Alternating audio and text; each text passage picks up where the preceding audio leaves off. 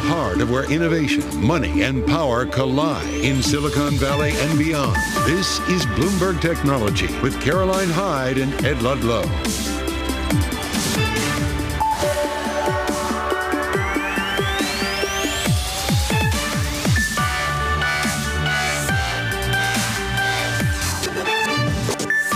I'm Caroline Hyde at Bloomberg's world headquarters in New York. And I'm Ed Ludlow in San Francisco. This is Bloomberg Technology. Coming up, the PC slump it continues. HP falls by the most in at one point 3 years, cutting its profit outlook. We're going to bring you the state of consumer electronics. And as Apple sets a date for the launch of the iPhone 15, Huawei unveils a sophisticated but mysterious new smartphone that's captivated China's tech industry. Full coverage on both those stories ahead. And we're going to be hearing, of course, from the CEO of Grayscale, sitting down also with the leaders of Ford Pro and Bosch. We're going to be talking the state of EVs, of semiconductors, and so much more. But first, Bloomberg's Brody Ford, who, of course, has been all eyes on HP. And interesting, on the day that we also get HP that seemed a little bit more optimistic about business spending. But is this all about more the corporate than the consumer when it comes to HP? So it's been this PC apocalypse for a year now. You know, it's been a long time of companies saying it's bottoming out, people are going to start buying computers again, and it just keeps getting pushed back. And you have this question about, is it consumer, is it enterprise? For a while, I think people have assumed, okay, consumers aren't buying computers as much. That's okay, but businesses still will. But what was really concerning in last night's report was that enterprise was continuing to get a little weaker. And the reasons for that is the kind of macro fears that every business feels, right? A, do we really want to spend some money right now? But also because of layoffs, right? You hire somebody new, you buy them a laptop pretty often. So you're less hiring people, you're less buying laptops. You know, I think, Brady, the thing about this story is that HP basically said, like, the PC demand picture is improving. It's just not improving as much or as quickly as we thought it was going to. Correct. Or that they said they was going to. Then there's the print business, which we never really talk about. That actually was a big disappointment, right? That's correct. Yeah, the print business was hurt because I think especially because of the weaker yen, some of the Japanese makers of printers were able to price better.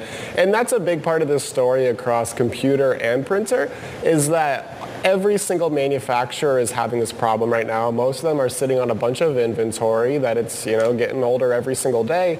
And so prices are really coming down. So, I mean, if you are looking to get a new laptop right now, going into the holiday season, the general thought is they are going to be dumping a lot of material, a lot of inventory for lower prices. And good for consumer, not so good for a corporate earnings report. Look at that printer pictures that we have. Not using that nearly enough. Brody, I like that you mentioned the yen, and I like, therefore, that it sort of takes us global. Yeah. Because there is some weakness in China. How global a picture is HP trying to paint us here? Because we get very focused on the US, particularly with the GDP data today. Yeah, they said that's a big part of it is weakness in China. It's economic weakness. But I didn't get the sense that that was a really major factor. I think that was part of the main constellation of factors. I think the piece that was most concerning is that businesses aren't buying new computers in the way that they expected. I think earlier in the year it was that, hey, as we get to the back half of the year, the economic picture will improve. We got back to school sales, we got Christmas, life will be good. And it just hasn't quite panned out that way. And so, yeah, weakness in China is part of it. You know, cheaper printers in Japan because of the yen is part of it. But that U.S. consumer story, that U.S. business story is pretty close to the heart of what is driving down that stock. Bloomberg's Brody Ford on the PC apocalypse. Thank you for that one, Brody. Thank you. Bring it back. All right, let's move from PCs and turn to a slowdown in the hedge fund industry, specifically funds run by Tiger Cubs, the name given to the proteges of Julian Robertson. Writing about this today, Bloomberg's Hema Palmer joins us from New York. You have the PC apocalypse, and then we go to the cut of cash flow to a trickle, which I loved in your headline. But the numbers are quite dramatic. What's happening here? Yes, so these are some of the hedge fund industry's biggest names, most influential stock pickers. For years, investors were clamoring to get into these hedge funds. We're talking about the Tiger Cubs. And what we're seeing now is after last year's very difficult year in terms of performance for so many of them, investors from the U.S. appear to be less likely and sort of souring on investing in these hedge funds. You're looking at a drop in the number of dollars that have come into these funds from U.S. investors, a drop of like 99%, 98%, 81%, pretty dramatic numbers. Dramatic. Just give us the context here. Any pushback that they might have is saying, look, they were closed funds. We were limiting the amount of cash that we're taking in. But is that a reality? So some of the funds were open. If we look at D1, Co2, Lone Pine, two of the funds were closed, Viking and Tiger Global. The thing is, when it comes to a fund being closed, we have seen a number of funds take in as much as $1 billion when they've been so-called closed. They could be replacing redemptions. They could be making exceptions for influential investors or for big tickets. So a fund may be closed, and even if they are and they do see a sharp reduction in inflows, as one of the people we quote in our story said, it may be a sign that the wait list of investors has dried up. That said, Tiger Global did turn down a couple investors who wanted to invest in their fund. So we are, it is a comprehensive sort of holistic look that we're taking here. But a fact that a fund is closed doesn't necessarily mean that money still doesn't come into that vehicle. Hema, you and the team have been trawling through the Form D filings. Kara and I went through all the 13Fs. You're going through the Form D filings. What are they, and what did they kind of tell you about the fund raising environment right now? Yes, so the Form Ds are the filings that these hedge funds have to do, and it shows how much these funds manage on an annual basis. And what we're seeing right now broader in the hedge fund fundraising environment is it's quite difficult, and it's been quite difficult for some time. So you're seeing, $13 billion in redemptions from the hedge fund space in general. And so investors are pulling back from the universe. It's been tricky with performance. It's been tricky with rising interest rates.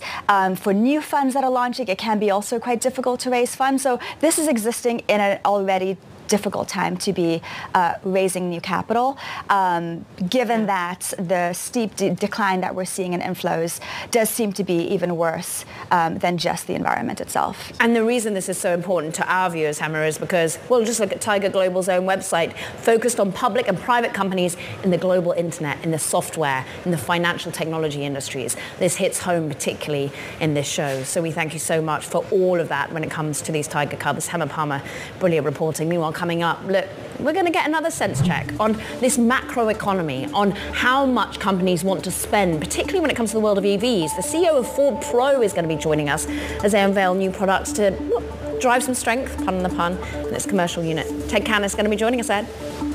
Yeah, I've got some breaking news actually in the last hour. This has moved very quickly. Bloomberg reported first that the Cyber Administration of China was going to pick Baidu as one of the first China tech companies authorized to issue a generative AI tool to the public. That happened. We reported that, and the shares, the US ADRs, really jumped. In the last few minutes, Baidu's posted a blog saying it's actually already going to start rolling out that generative AI tool to the public straight away. A bit of a spike there, but interesting and fast-moving developments out of China. This is Bloomberg.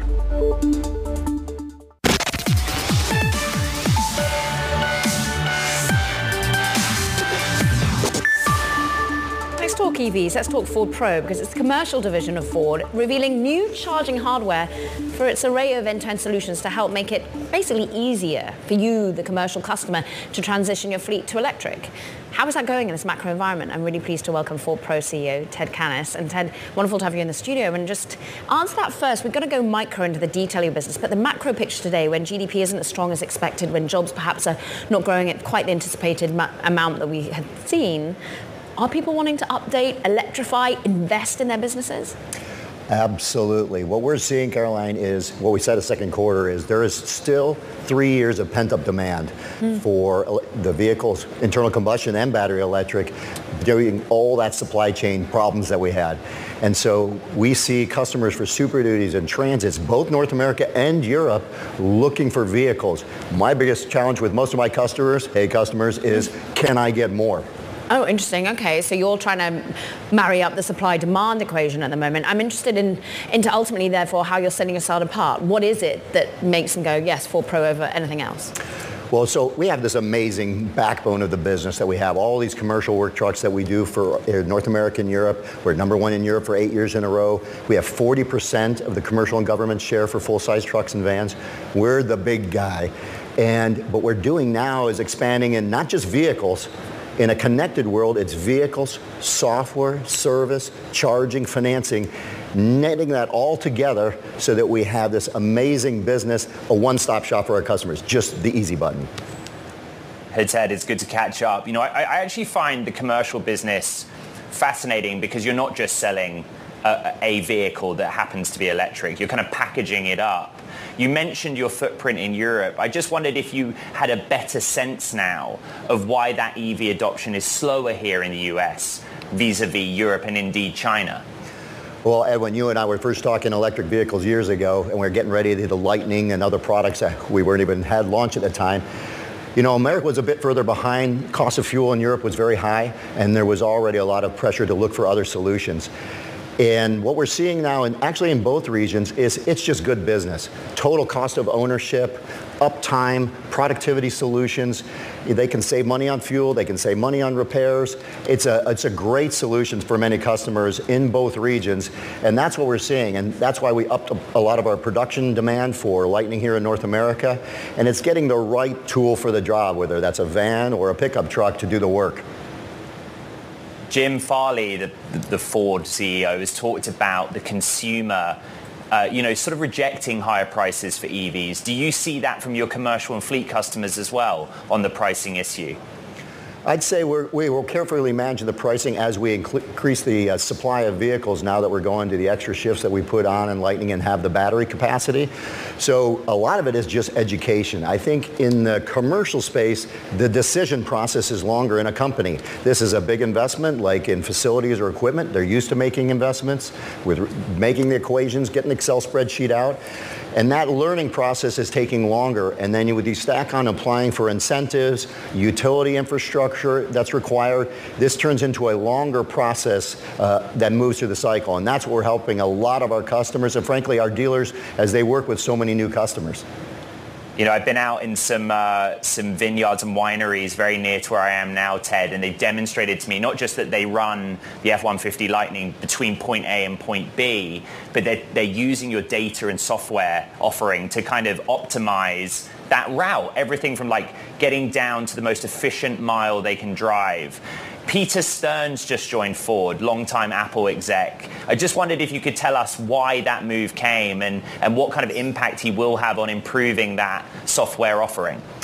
I think this is core to the whole Ford Plus plan. I think we're all talking about electrification all the time, but the real secret is the software-defined vehicles and connected vehicles, digital and physical services. That is the big change. So when you have a vehicle that's signaling a repair that needs to be made, you can pre-order the part, schedule at the dealership, link all that together like you're seeing so many cases where software can provide more convenient, more productive solutions for the customers. Peter is a specialist in that space. He's been doing subscription services at large volume at Apple with that kind of science that he's seen of where and how to change the experience for the customers in a very positive way. And he's going to come lend us that experience both on the pro side, but in our other software-defined businesses, for example, Blue Cruise, where you can have hands-free driving on the highways in the Blue Cruise zones, which also in the future will be appealing to commercial customers. Imagine a customer who can get his time back on the highway. Time is just a huge value. Or you're in traffic coming into London on N25 and you're stuck in those miles and miles of queues. It's a great thing to not have to be the hands on the wheel. You could do something else. You know, a couple of people you're talking to who understand the M25 trials and tribulations. I'm interested in, though, you talked about the supply-demand dynamic, the fact that sort of your headache is getting enough vehicles into your clients' hands. How much more of a headache is that when you're still trying to negotiate with workers, particularly with the United Auto Workers? I mean, how is that going to your bit of the business? Well, I think the main thing for us is, the workers are our team. We're all one team. And, one of the things we're proud of is we build more vehicles in America than anybody else. We employ more hourly guys than anybody else. We export more than anybody else. So it's a team that's doing these. And we're happy to produce all these F-Series vans and pickups in the U.S.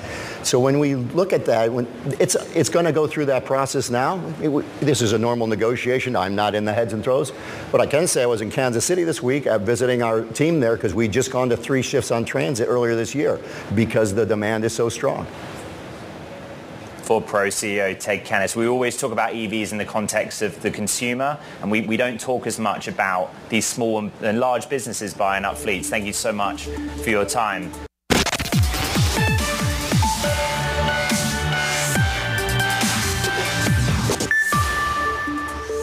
Time now for work shifting. Look, it's where we're going to have a look at the changing landscape of the labour market amid all of these advances in technology. And first up, after many layoffs, tech employers, they're now beefing up staff with specialties in AI, of course. The Bay Area is now quickly becoming the epicenter, one for you, Ed. Meanwhile, OpenAI is on track for $1 billion of annual revenue, with businesses adopting the technology behind ChatGPT.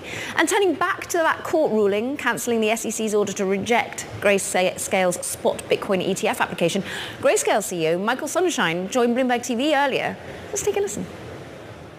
We will have to see upon the final operational procedures that come through that final mandate that the court will issue. So you don't know, but you may? We don't know what the final opinion will say until we reach the end of that period, correct? I've been reading stuff from yesterday too that, you may have won this battle but then lose the war, and that there's a bunch of other competitors now. So now You're not going to be the only horse in town. Yes. So this is a topic we've talked about before, ladies. It's really a world in which there are multiple spot products is a world that Grayscale has long been ready for. There are multiple Bitcoin futures products. We believe that there will be a world in which there are multiple spot Bitcoin products.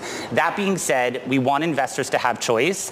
And some of the things that we do think investors will look to when they are making those allocation decisions are the size of the fund, the liquidity of the fund, the track record of the fund, right? Let's not forget that GBTC is the largest Bitcoin fund in the world. It's owned by millions and millions of investors. It has 3+% of the outstanding Bitcoin supply, and really now has almost a 10-year track record of operational success, right? Whereas a lot of the other products coming to market are really making use of GBTC's operations, disclosures, reporting, and GBTC is really paving the way to broaden out that market. There's another massive market question here, and it's not just about the pace and time, it's about the structure and the fees. Because if you look at BlackRock, Invesco, Fidelity, these are asset managers with a history of coming in low.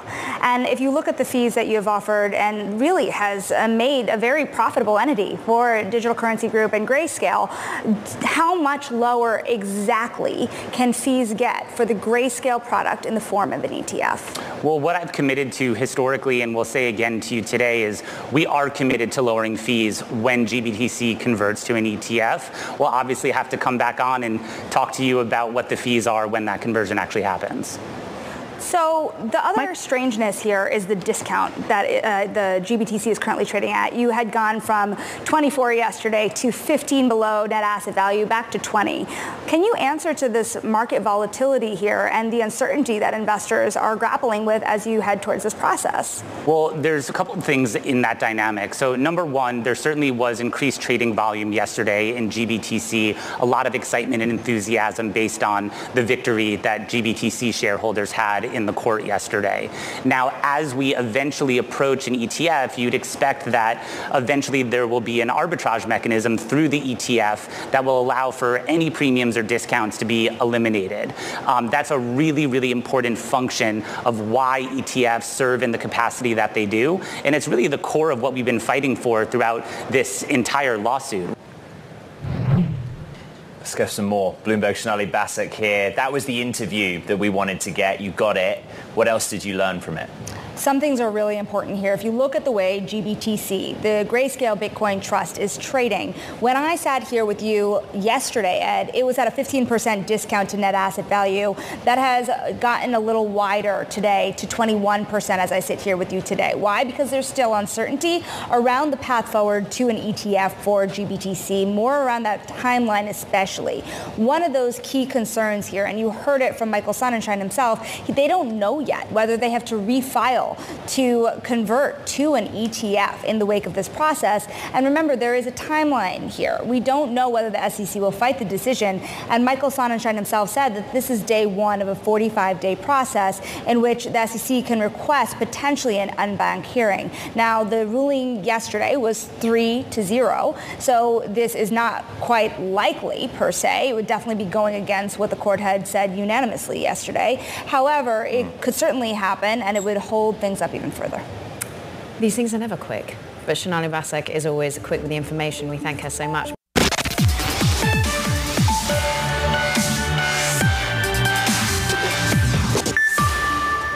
Welcome back to Bloomberg Technology. I'm Caroline Hyde in New York. And I'm Ed Ludlow in San Francisco. One name that's outperforming on the mega cap side, Apple, up 1.8%. We know the story, Caro. I know what I'm doing in a couple of weeks' time. This one's exciting. Yeah, it's 24 hours ago that you got that invite for Wanderlust. Does that mean travel? I wonder what it means. That's what Apple is calling its next event anyway, set for September the 12th, where the company will unveil the iPhone 15 line, we understand, its next generation smartwatches, of course. All of that is according to our chief correspondent, Mark Gurman, who always knows the news ahead of time. Mark, Wanderlust, just what exactly do you think they're hinting at there if it's not the iPhone 15s and the smartwatches? Yeah, I mean, I don't necessarily think the name of the event Wanderlust is hinting at much, but if you look at the Apple logo in the invitation, the colors in there will be the colors of the next generation Pro phones. There's going to be a navy blue, there will be a new version of the space black, there's going to be a new gray, which is closer to the look of natural titanium, the material they're switching to for the iPhone 15 Pro and Pro Max, and then there's also going to be another new color, silver, a new version of silver and white. So those colors are hinted at in the logo. And then you see sort of a powdery substance, a powdered metal substance, and I'll have more on that soon. But definitely this is going to be around 3 products, the iPhone, the Apple Watch, and the AirPods. So the high-end and low-end iPhones, the Apple Watch Series 9 and second generation Apple Watch Ultra, and updated AirPods Pro with a new charging port, USB-C. You know, Mark, the colour's important. My smartphone of choice is blue for Chelsea Football Club. But are we actually going to get any hardware updates in the 15 relative to the 14? You know, you talk about this a lot in your reporting, that generation to generation, sometimes they're just very slight changes. Yeah, there's going to be major changes across all 4 models this year. So the 14 was a pretty small update on the non-Pro side. The 15, the regular 15, the regular 15 Plus, those are going to get a 48 megapixel back camera, the A16 chip, and the dynamic island. So essentially the hardware upgrades in last year's 14 Pro. The 15 Pro and Pro Max will get that new titanium frame I mentioned, the first 3 nanometer Apple processor, the A17 chip, much thinner bezels, borders around the display, coming close to 1.5 millimeters, thinnest borders around the display in any mass-produced smartphone. You're also, on the biggest phone, going to get a new camera. It's called a periscope camera. That's the technical term. It allows you to do much deeper optical zoom. So right now you can zoom in at a rate of 3x. This will now double to 6x without needing to use digital zoom, so you'll retain that clarity because it uses the actual hardware lens for the zoom rather than software. And the EU, the big change, having its way, Mark, with the charging? Yes, that's exactly what I was going to say. The big fuss, I think, is going to be this USB-C port. This is going to be the second time in the history of the iPhone that they've changed the charging port. In 2012, they moved from the iPod connector to the Lightning connector. This time, they're moving to USB-C. Slightly larger than the connector they use today, still reversible. But on the Pro phones, it'll allow you to do very fast data transfers over the cable. So if you're taking high-resolution video, you'll get those big transfer speeds there. The downside is if you've been using Lightning connectors to charge your iPhone over the last decade, you're going to need a new cable. The good news is the new cable will come in the box. The bad news is that you may need to buy a new charging adapter, the brick that goes into the wall, because you're moving from USB-A, right, or USB-B2, as others call it, to USB-C. It's a different size connector, and so some people may need to make that change. All right, Apple up 1.9% September 12th. The date to watch. Our thanks to Bloomberg's Mark Gurman. Okay, Apple isn't the only company breathing new life into the smartphone market. Huawei has unveiled a slim-bezeled Mate 60 Pro, sparking hopes that China tech firms are able to overcome US sanctions and curbs, giving life to that domestic smartphone market. Bloomberg's Ian King is with me on set about what was a strange surprise overnight. I'm going to say 2 things before I hand it over to you. The details of this phone were not registered with the Chinese regulator, which is unusual. But what happened was loads of local media outlets and fans in China did teardowns. They tore the thing apart. And that takes us to the processor, which they say was etched with 5 nanometer nodes. Over to you. Why is that surprising? Yeah, I mean, we need to understand, and I think you emphasize it correctly, this is speculation at this point. Yes. But the bottom line is, if they have that kind of technology in their semiconductors, then it's almost impossible to have done that without circumventing direct U.S. trade restrictions on supplying that company with technology. Something is going on here if all of this speculation is correct, and I'm sure the U.S. government is taking a long look at that. Yeah, Coincidence that they announced this when Gina Raimondo, the Secretary of Commerce, was visiting China? You be the judge. I mean, it's interesting because they almost... Well, it was a very subtle announcement, and it's mainly taken off on Weibo and people trying to piece together the pieces here. And really, we understood and potentially thought that some stockpiling could have gone on prior to this, right, with TSMC chips. Could it be that? Or is it more in line with the story that you brought us last week, that there are these sort of shadow supply chains, shadow chip manufacturing going on across China at the moment by Huawei? Yeah, I mean, again, there's a lot of speculation. There are a lot of moving parts going on, and a lot of that was based upon our reporting and our understanding of what is going on. And the bottom line is, Huawei is not a major smartphone maker anymore, not even close. Remember, they got rid of their smartphone division because of the weight of sanctions. So really what's going on here is kind of a symbolic or a concentrated effort to get technology to show that China, hey, we're not out of this yet. You're not hurting us as much as you think. Maybe we've got a future down our own path. That's how it's being interpreted. Who's doing it? How they're doing it, that's something that everybody is chasing, including us right now, and that could have major implications for the relationship between the two countries. So the basics of it are that Huawei has been on the entities list since 2019, Trump era. Yeah. And the reason the US government did that was accusations that Huawei was helping the Chinese military with technology. But what was notable overnight is lots of Chinese suppliers saw their stocks jump. What did you make of that? Is the inference we're drawing, and again, Bloomberg's not been able to verify many of these local media reports, but is it that actually China could stand on its own 2 feet in 5G, for example, which is not yet done? Yeah, I mean, that's been the concern all along, that by basically pushing them into a corner, they would go in their own direction, develop their own native technologies, and be no longer dependent upon the West, and no longer need to really interact with the West because they have such a huge of their own market. And, this development, even though it's relatively small, and even though it's probably only a relatively small number of devices, you've got to remember as well from a technology perspective, anybody, well, not anybody, but you can make a few chips, right? Very high quality, very low nodes in terms of manufacturing. Mass producing them is an entirely different thing, but the military doesn't need hundreds of millions of these things. So all kinds of alarm bells ringing around this. Ian King, just such in-depth reporting. Thank you so much as we peel back the onion of really what's happening over there with Huawei. Meanwhile, look, we're just going to go outside the world of tech for a moment. We want to quickly check in on some stocks that are really moving. Marijuana stocks, they're surging after the US Department of Health and Human Services has actually sent a letter to the Drug Enforcement Agency urging them to loosen rules when it comes to cannabis. A lot of these stocks are actually getting stopped on volatility. We're up 18%, let's call it, on Tilray. We're seeing some of the ETFs that are in lockstep really powering on higher. So this is a focus, of course. Last October, Biden rolled out some initiatives, Ed, focused on marijuana, including pardoning all prior federal offenses for simple possession. So this looks like we could be taking another step in that direction. Meanwhile, coming up, look, Bosch is in the process of acquiring TSI Semiconductors. Very pleased to say we're going to be joined by Bosch's CEO, Stefan Hartung, to discuss the company's plans right there in California, Ed.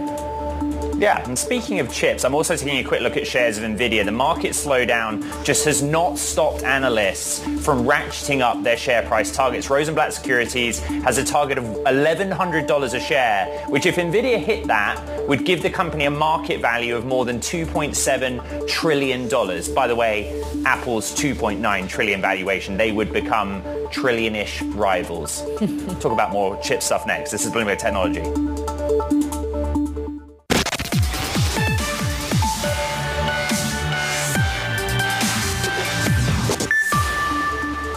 All right, global giant Bosch will close the acquisition of US chipmaker TSI Semiconductors in the next week. The world's biggest auto parts supplier plans to invest more than $1.5 billion in its California foundry, expanding the German company's global bet on chips delighted to say that the chairman of Bosch's board, CEO, Stefan Hartung, joins me here on set in San Francisco.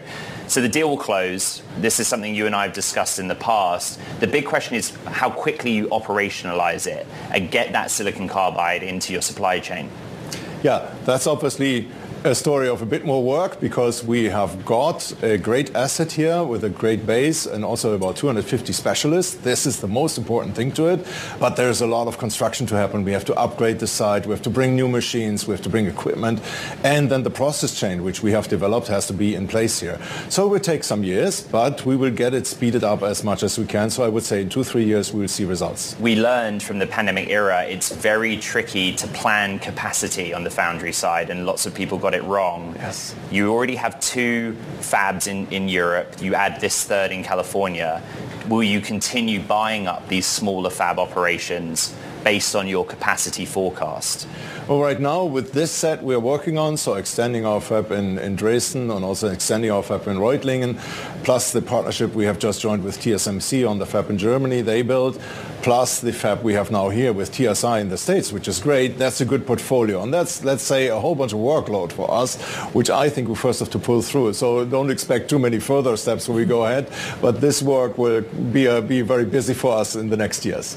Silicon carbide, Stefan. Now, what is the ultimate end total addressable market as you see it right now? Because there were some reports that maybe Tesla's trying to downshift the amount that it uses within its lower price vehicles. Is that a concern in any way, or do you think just the ultimate market is still there and huge? No, silicon carbide has great benefits for the vehicles, right? You can better charge the vehicle, reduce the losses in charging by 50%. You can extend the length of run of the vehicle by 6%, so you can run the vehicle longer, reduce the battery size. So especially also for let's say, more price-sensitive vehicles, this is also a great technology. The question right now, obviously, is it's not deployed massively in all vehicles because just the capacity on the world is not there. And it's ramped up at massive speed by multiple players. So I think it will have a massive impact on the electrification, but the electrification itself also is ramping up. So I would still see it as a great ingredient for all electrified applications, not only cars, by the way. And interestingly, of course, not just cars, but all the other products in which this is going to be useful. What about the ultimate consumer demand as you see it? We just had, of course, Ford Pro on, and Ted really talking us through how he still sees really demand not being the problem. It's more supply side at the moment. Do you feel, even with the US GDP data we get today, are you still confident in end demand for these sorts of products right now? Now, for a product like silicon carbide and also for electrification of vehicles in total, we have to get a bit longer view. The current situation where we have also risk in the demand side are absolutely clear. That is globally, and we still see inflation, which is, it has been reported in Germany at 6.1%, for example, as a contrast to also the US. So the fight against inflation will go on, and that will also soften demand in many products. But for the long run, and we talk 3 to 5 years, demand, especially for electrified vehicles, will grow massively, and that is more a problem to have the supply ready for that demand in the future. You know, Dr. Hartung, Bosch is a truly global company. Thank you for mentioning the European economic data as well as the US. But China really interests both Caroline and I. It's a daily discussion. You grew revenues there 3% in 2022. What does 2023 look like based on your experience of doing business in the Chinese economy? Well, the Chinese economy is much softer in the recovery as we expected it. We all see that. Plus, we also see that the Chinese currency is much softer than we all anticipated it. That's a fact that's obviously against the global growth, and there's obviously also things that even if China will report something like a GDP growth of about 5%, that's still a risk for the global economy growth. And China contributing a third of the growth, that was kind of the story on the beginning of the year. That may not be happening this year. But still, Bosch sticks to its targets. We want to grow at 6 to 9% this year, and we go for it on the global platforms, obviously before currency effects, because we don't know yet what the currency effects will play out, and with a soft Chinese yuan, there's obviously risk on the currency side. Can you just go into the geopolitical side as well, Stefan? Because that must be a fascinating thing for you to have to navigate, not just FX risk, but ultimately supply chain risk. How are you navigating the headwinds when we see Gina Raimondo over in China at the moment, but still the Huawei issue that we just reported on? Well, the supply chain risk we had, especially on semiconductor, obviously much less. And also some other supply chain risks are much fewer of those currently because of the soft demand in China and the fewer export we have in China. That means a lot of materials are much easier available for the global supply, which is leading to the better fulfillment of current demand. But still, we shouldn't feel too safe about all of this, right? Because if demand picks up, if China comes back with a bit speedier pace, right, and also the demand in the US goes back up in a higher pace, plus the European demand, which is very low at the current size, then we could also see again supply chain issues. So we are always on the watch, and we are working with our factories and our sourcings and our partner heavily on getting these supply questions into shape for the next wave of demand. Absolutely fascinating bird's eye perspective, not only on the consumer, but of course more broadly on geopolitics and global economies. Bosch CEO Stefan Hartung.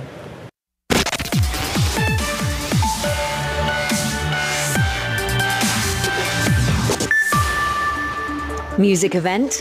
Guess again. Investment event. Welcome to InvestFest, where 20,000 people gathered in Atlanta, Georgia to boost their financial literacy and have a good time. All thanks to the platform Earn Your Leisure. People are here to learn about entrepreneurship, about investing, how to build wealth, how to build a network. They came to hear from the wealthiest Black Americans, from cultural icons like Diddy, and from money managers like Mike Novogratz and Cathie Wood. So what are some of the biggest money mistakes that a lot of these millionaires and billionaires, they've been making? My biggest money mistake was waiting until I was 57 years old to start my business. I was a seed investor in Peloton, and I put $300,000 in, and at one point it was worth $7 million at $1 billion valuation. And two of my friends were on the board, and they're like, dude, it's now scaling, don't sell. But I had never had a venture win, and so I was just so ready to ring the bell, and I took profits. Still a great investment, and that $7 million would have been worth $200 million at the high. I blocked them all out. I just erased them from my head. It never happened. It never happened. Ed, he might be blocking out some of his mistakes, but where he puts his money now, real estate, he likes his land, but also remember he's got an e-commerce platform particularly focused on Black creators, on Black companies. So he's focusing on the tech angle there of really his future and wealth, but also speaking about some of the best advice that they're giving at the moment. Mike Novogratz is saying, have a stop loss. Like basically, no matter how convinced you are of particular technology, dare I say crypto, make sure that you have some sort of way of ensuring you don't lose too much money in that.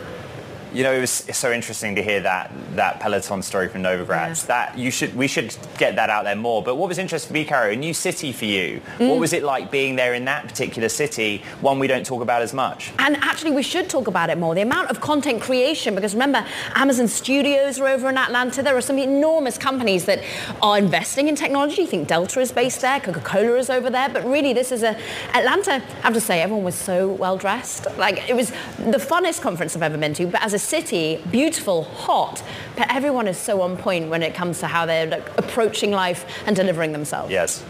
All right, check Caro's piece out on Reels, on TikTok, and of course on X as well. Okay, rethinking things in what venture capitalists do, but it's not always easy to do that within existing cities. So today, we take a look at the trend of VCs wanting to build the ultimate tech dream, better cities. Bloomberg's Sarah McBride here with the Tech Daily newsletter. This was a really interesting one because San Francisco often thinks of itself in that way.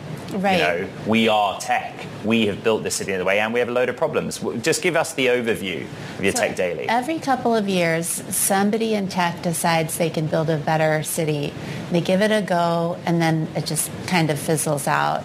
And then somebody else comes along, seemingly unaware of all the previous efforts, and tries it again. And this seems to be what's happening right now with these efforts in Solano County, just northeast of San Francisco, to build a better city. Sarah, who are the names that we know that are behind this?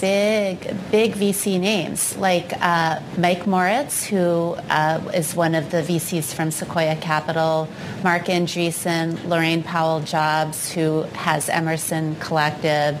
So smart people who've accomplished a lot and have a ton of money. So if anybody can do it, they can. but many, many people just like them have thought the same thing previously and unfortunately failed. Milton Keynes even gets a shout out in your story. Absolutely love that bit. Sarah McBride, we thank you. Meanwhile, that is it for this edition of Bloomberg Technology, Ed. Yeah, please recap on the podcast. We're on iHeart, we're on Spotify, and we're on our Bloomberg platforms. From over here in San Francisco and out on the East Coast, New York, this is Bloomberg Technology.